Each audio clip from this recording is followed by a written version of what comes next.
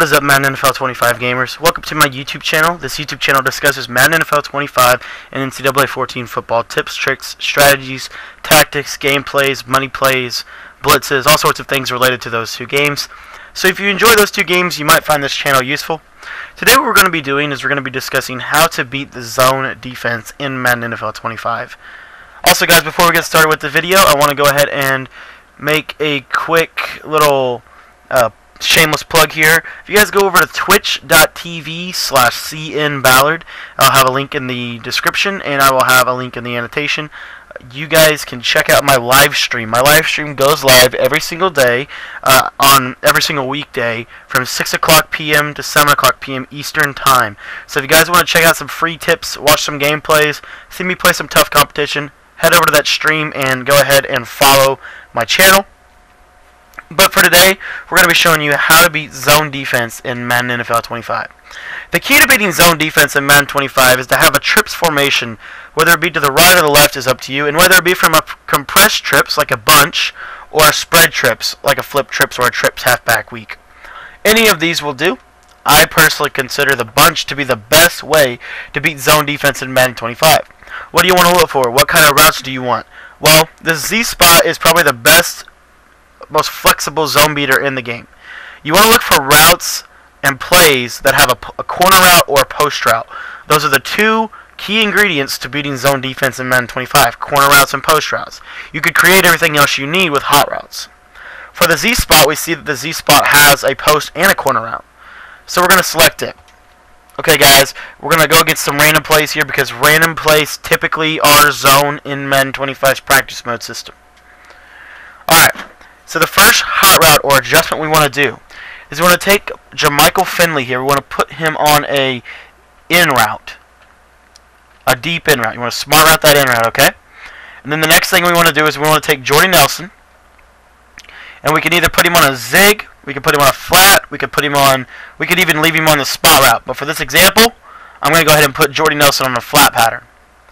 What we want to do with Jordy Nelson is we want to motion him to the right side of the screen. Now this is simply for speed and all that.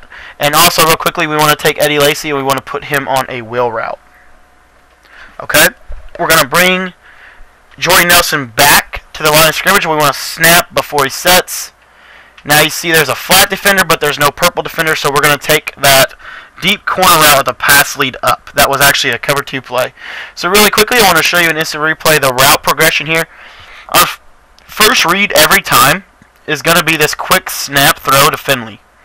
If that's covered, that's going to mean one of two things. They're either in a cover 2 defense, they have a flat zone, or they're manned up. So a cover 2 defense has a flat zone, a cover 3 defense sometimes has a flat zone, sometimes even a cover 6 might have a flat zone. And so that's going to lead us to our next read, which is this corner route upfield.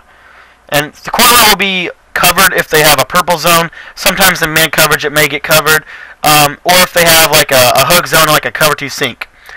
And if this route is covered, then we're going to go to our third read, which is Jermichael Finley breaking over the middle.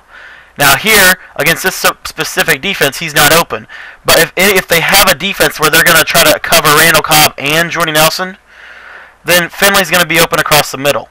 If Finley's not open, our final read is going to be to Jarrett Boykin coming across the middle for a a vertical passing concept, or what I like to call a levels concept, where you have you're trying to stretch this defender, whoever's going to guard Finley, make him make a choice between Boykin and Finley, who he's going to take. Okay, and then our final read, just as something that we can always swing it out to the back if we don't like what we see post-snap. Okay, so that's the play progression. We'll show you some examples here real quickly. But this is a very good play. If you cannot smart route Jermichael Finley, you might consider putting him on a slant route or just putting him on a curl route. Anything will do. And here we go. We're going to run through these plays a couple times. Off coverage, probably going to be a cover 4. Motion back in. Here no one goes with the flat with Jordy Nelson, so I could take it and get a quick 5-6 yards. The reason we like to motion snap Finley is because it makes his flat route a little bit more effective in my opinion. Okay, so here we're going to run through this a couple more times here. And bring Jordy Nelson back across formation like so. Here they're actually in man coverage. We can pass lead up that corner route against cover 0, and Randall Cobb will toast that man-to-man coverage if they ever try to go cover 0, which is why we like to use corner routes and post routes, because not only do they do a good job of beating zone, they also help us when we want to beat man-to-man. Here again, no flat defender. I can easily take that 5-10 yards to Jordy Nelson. Okay, and then we're going to wrap it up here. A couple more. We're going to probably do 2 or 3 more plays here. Hopefully this is a cover 2 sink. So here, corner route's not open, and then we go to our in route, and it actually beat man coming across. That time was a 2-man under. Okay, we're going to go through this again. Motion Jordy, and we're going to bring him back across formation like so. Snap here. Not there, not there, not there. And this time, you see, let me show you what he was in. This is pretty important. This is a cover 3. This is one of the best defenses in the game from a stock standpoint. One of the best defenses in the game is a cover 3 with a buzz zone. Here he's going to leave the flat. That deep zone is kind of playing that corner out. You see that? At this point, I could probably hit Jermichael Finley, but he's going to take a big hit. But look who's going to come wide open. That deep post is going to come wide open for a pass lead down into the inside, and I should have hit him on that play. Unfortunately, the defensive lineman got in there and disrupted my timing. So here we're going to take a look again.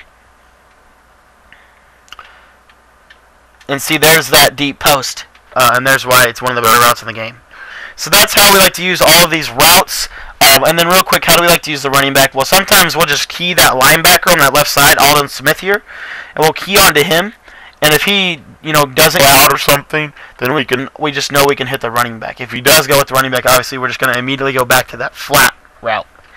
But this play does very good, especially with timing, and I hope that this is going to provide some insight on how I like to beat zone defense in Madden 25, and maybe help you guys beat zone defense in Madden 25 for your future games. Thanks for watching today, guys. Be sure to check out that twitch.tv link. Also, guys, if you will please...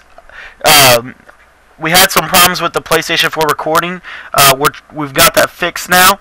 And so I'm going to be working on an ebook. If you guys are interested in an ebook, just leave a comment. Let me know what kind of things you would like to see in it. Alright guys, thanks for your time today. I really appreciate it. Hopefully you guys can use this video to better your game in Madden 25.